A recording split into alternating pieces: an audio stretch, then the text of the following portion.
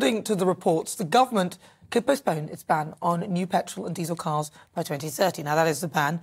That's following the EU's decision to dilute their own restrictions after an objection from the German car manufacturers.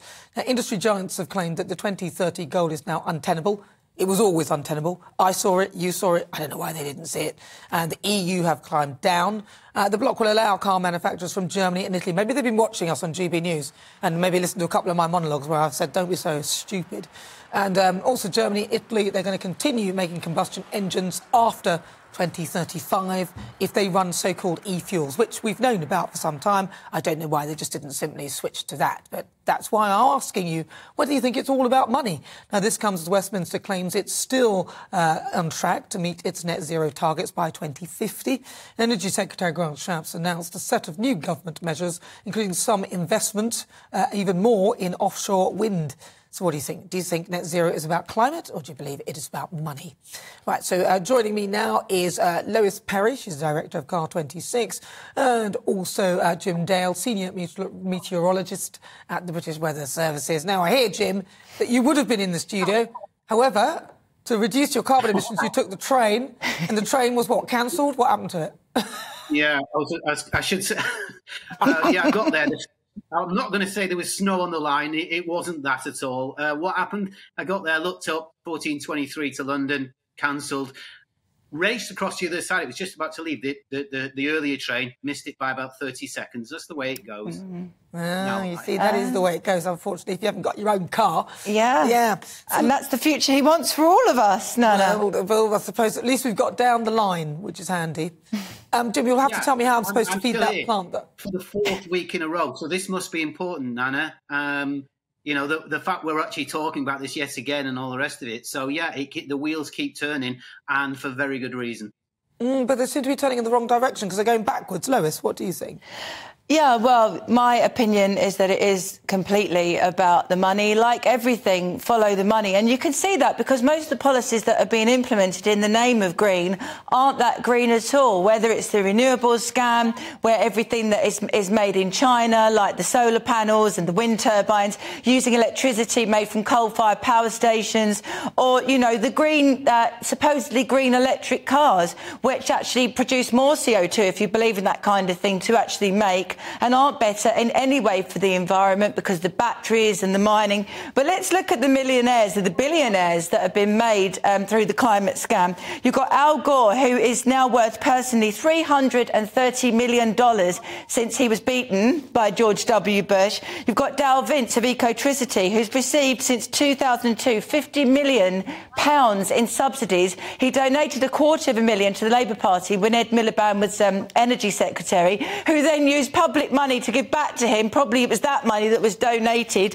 He's worth $250 million. You've got schemes like the North Sea project, which is supposed to offset carbon by burying it in the North Sea, which we're paying £280 per tonne to bury. That's our money, public taxpayers' money. You can offset it with companies in Indonesia for $10 a tonne. So if this isn't a money-making scam, I really don't know what is. But it isn't offsetting. You're still producing the same amount of carbon. Absolutely. So it's just about cash. Yeah. Jim, what would you say to all of that? I saw you shaking your head to bits of what Lois was saying. There's a lot in it. I mean, a lot of that is straws in the wind. We've kind of been there before. You can pick and choose little bits and pieces. Look, actually, there's no conflict between the green revolution, aiming for net zero, and the economic side of things. Just a few figures for you. The net zero economy in Britain, according to the British Industry report, January 2023, so very recently, generated £71 billion in the UK, and that's going in one direction only. The net zero economy was 1.7 times more productive than the national average for UK economy, according to the GVA per employee in 2022. And I could go on and on. Electric car sales increased by 40% in 2022. Now, you're saying you're picking on a few people making some money in some places.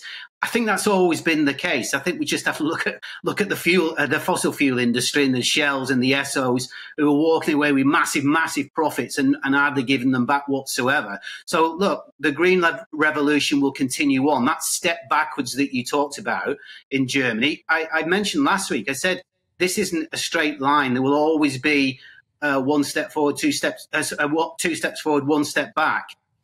This may be a small step backwards, but the revolution continues. Well, you say it's not a straight line. It seems like a pretty crooked one. Lois? Yeah, I mean, the reason why Germany has done this is because it's not commercially viable. In a free market, things happen that are supposed to happen that actually make money. If the government has to get involved at any point in terms of subsidies or making it more expensive to have fossil fuels to make renewables look cheaper, or just in any way, basically, you know, getting involved with the market and interfering with the market, then it shows you that it's not viable. There would be no such thing as renewables if there wasn't subsidies. There would be no such a thing as a green economy without public money. But you would think that actually they would put something in it if they wanted to develop it, irrespective of whether it make profit. Jim, you've got about 30 seconds. Your final. You need to look at the fine print of that decision, by the way, because the decision isn't just to say carry on as you are and extend it a little bit further, because the CO2 neutral fuels only, the synthetic fuels, is what the underlying score that is there. In other words, that's all you can use. And I know that's not a perfect answer, but as I say,